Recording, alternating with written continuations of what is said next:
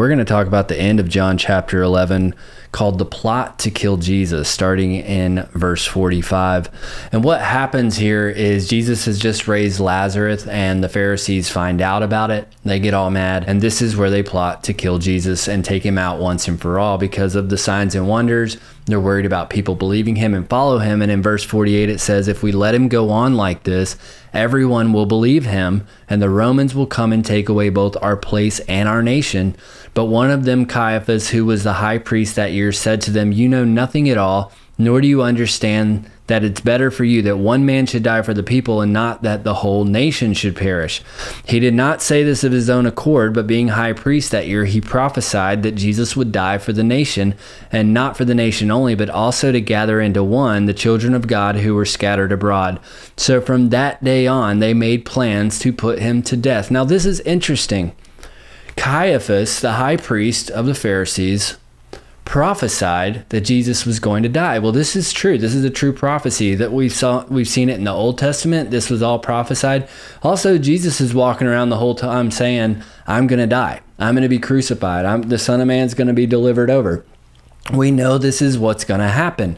But what was interesting about this that the Holy Spirit started dealing with me about is when you're trying to walk out the call of God in your life and you're operating in ministry, doing something like this, like going online or, any kind of ministry that involves other people, the enemy and religious spirits are going to rear their head when their ears are perked. Oh, there's something going on over here, and it is of the Lord. The Spirit is moving. People's lives are being changed. People are encountering God in a real way. It's going to make mad the religious people. That religious spirit will rise up because the religious spirit wants control. It needs to maintain control at all costs and bring the glory to itself. That is the difference between religious people and people who are really following the Lord in spirit and in truth and worshiping in spirit and in truth. They want God to receive the glory, not themselves. And here we see a perfect example of this. Verse 48 says, if we let him go on like this, everyone will believe him, aka they'll stop looking at us,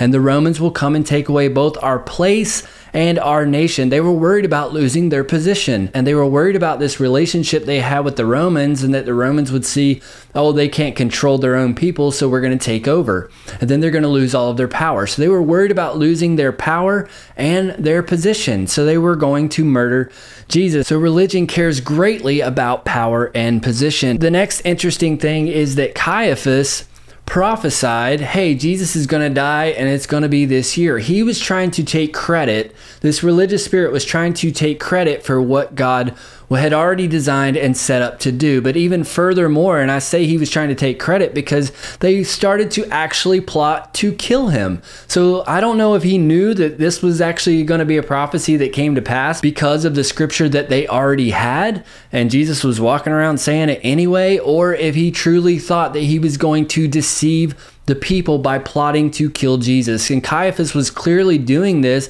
so that people would see him as the true man of God here. Oh, well, I prophesied his death and look, he died. So I must be of God. So that religious spirit is very deceptive. It's very sneaky. It's always plotting behind the scenes to try and take down the man of God, and in this case Jesus. It's going to try and take you out. If you are stepping out in faith, if you are being bold in your faith, if you are doing everything you can to follow what God has called you to do in this season or just in your life in general, there are going to be people that come along that are Christians that are going to plot against you. This is biblical. This is what happens. Jesus said, if they did it to me, they'll do it to you. So from that day on, they made plans to put him from death. So that was the line in the sand. They said, okay, from here on out, we're going to kill this man if we see him. But this is what's so cool about how God works, how the Holy Spirit works. The same Spirit that was in Jesus is in us if you've received him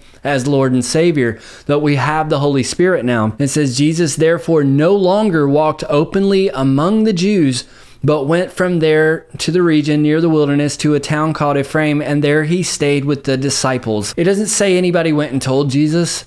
Maybe they did. Maybe this got back to him somehow. I don't know. But it says, therefore, he no longer walked openly among the Jews. Now the Passover of the Jews was at hand, and many went up from the country to Jerusalem before the Passover to purify themselves. They were looking for Jesus and saying to one another as they stood in the temple, "What do you think?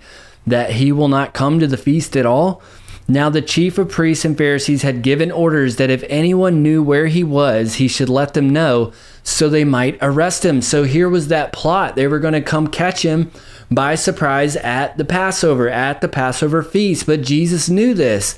See, whenever you're operating in the power of the Holy Spirit, whenever you're operating in the Word of God, you know the Word of God, you're spending time with the Lord, you know the heart of the Father, and you know what He's called you to. You know what the will of God is for your life because He's told you you have a relationship with Him, and you're walking that out. The Lord will give you divine insight to particular situations that are set up against you. Look, y'all, whatever your ministry is or whatever your calling is, you're going to have to learn that these things are going to happen.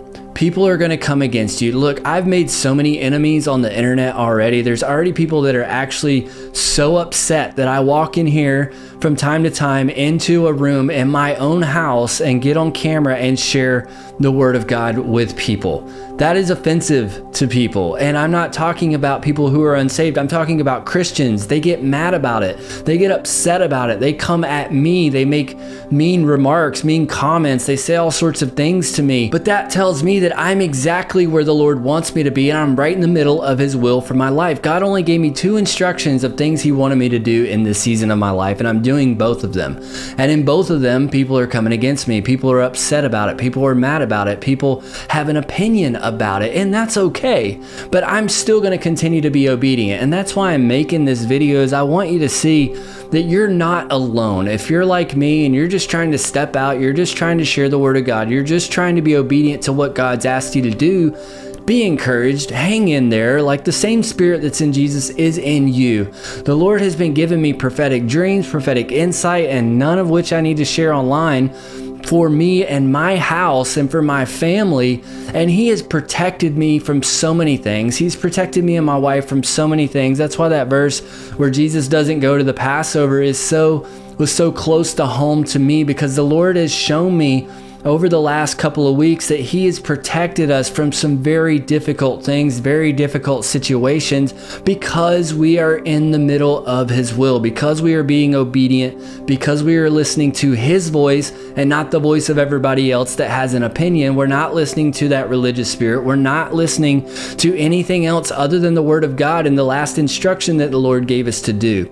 So I want to encourage you that if that's you, if you're in that same place, to keep going, keep doing it. It might be hard, it might be tough, but the Lord is on your side. He will give you that insight. He will speak to you through that still small voice of the Holy Spirit. So just hang in there and be in prayer, be in the Word, and you have to have your guard up. Look, in this season 2, it's so important that you watch what you say, you watch what you do, you watch how you're walking. You know, your integrity is very important. Your character is very important. So what you do in public needs to line up with how you are in secret. You do have to be a man and woman of integrity and of character. Like Jesus is constantly coming against the Pharisees about washing the outside of the cup so that the inside looks clean. When He's saying, why don't you just wash out the inside? Then the whole cup is clean. And that's what God's calling us to in this season, to be pure before His eyes so that no man can come against you and say anything about you. And the Lord will protect us so that when those attacks come, we are safe in His arms. You know, I've been reading through Psalms a lot lately, and just to see the way David chased after God, the way he pours out his heart before the Lord is just so inspiring to me. And that is my prayer. It's my prayer for you as well. Like, God, make us like David. Give us the heart of David, who had a heart after you, Lord. So let me just pray real quick and end this video. And I just wanted to hop on here and say that and encourage you.